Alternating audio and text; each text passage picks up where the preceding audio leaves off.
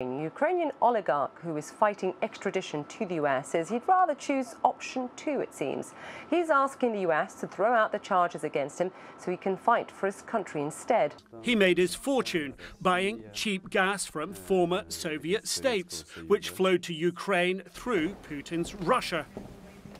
And this is where all your coordination of the war effort is happening here. In his war room, it seems clear his vast wealth is being unleashed against Putin's war.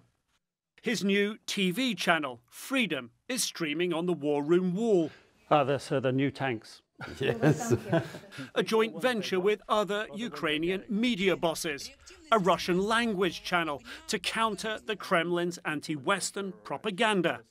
From here, Firtash is repurposing his business empire, pitting it against Putin. Our plants that used to produce gas equipment before, today have been transformed to produce anti-tank barriers. It's a story straight out of a spy novel. A Ukrainian oil baron who made billions thanks to close relationships with Russian President Vladimir Putin, now pledging he will unleash his vast wealth to help the Ukrainian war effort, but only if the United States Department of Justice drops a nearly decade-long attempt to prosecute him for bribery. Dmytro Firtash swears he's motivated solely by patriotism.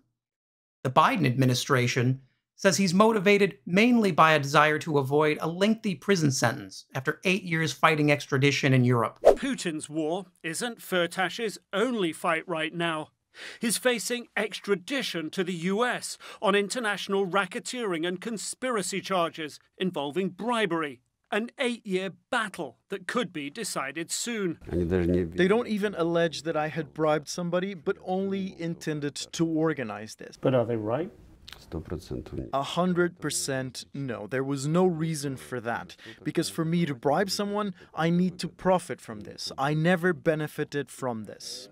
The charges are convoluted. Allegations of bribes for Indian officials to sell him cut-price titanium for a US aircraft company.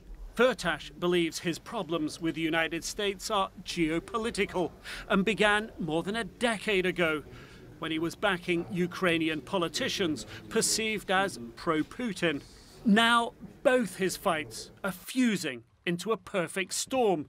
He's been stuck in Austria since his arrest on the US charges in 2014. This isn't the first time Dmytro Firtash has crossed paths with the United States, and the outcomes almost never spell good news for the oligarch. Firtash first raised American eyebrows when he was caught attempting to bribe an Indian titanium company.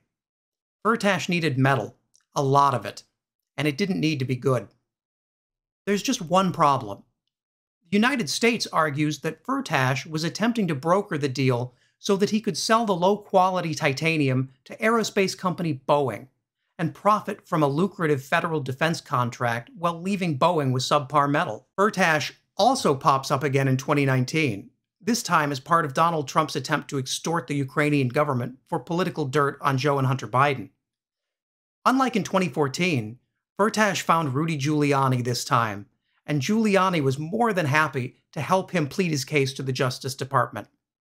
And in return, Firtash became the source of the Burisma scandal, the debunked conspiracy theory that Joe and Hunter Biden were involved in a shady energy deal in Ukraine.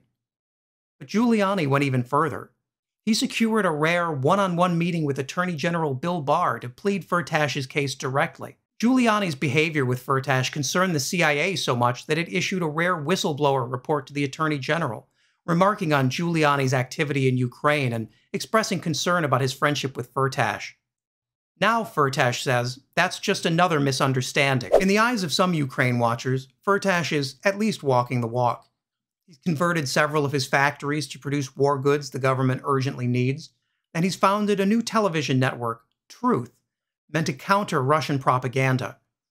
But the US Department of Justice notes Firtash has managed to do all of this without having his charges dropped, and they speculate that Firtash's recent bout of patriotism has more to do with the fact that the legal clock may finally be running out. After years of avoiding extradition through trickery and legal tactics, it now seems increasingly certain Firtash will be extradited to Chicago in just a matter of months. It's no surprise that he's eager to do anything possible to avoid that situation. At first glance, it may seem tempting for the United States to work with Firtash. After all, he already has critical infrastructure on the ground in Ukraine, and he didn't really successfully bribe anyone, he simply tried. But partnering with Firtash is a short-sighted plan that hurts American national security and weakens our democratic values. And anyway, why would the Biden administration be eager to partner with someone who only 3 years ago was actively engaged in an effort to meddle in the US presidential election in favor of Donald Trump? And perhaps the most interesting thing about Firtash is something he revealed himself in an interview with CNN. When asked about his business dealings and how he seems to keep finding himself in all of these scandals, Firtash replied bluntly, "I'm a businessman. I find ways to make money." In a conflict so deeply connected to oligarchy and authoritarianism, the United States would be moving backwards by humoring an oligarch who plainly has no respect for the rule of law. The last time we trusted a man who said he was a businessman, whose job was to make money, we ended up with Donald Trump. Now the United States has a chance to make a better choice. They should.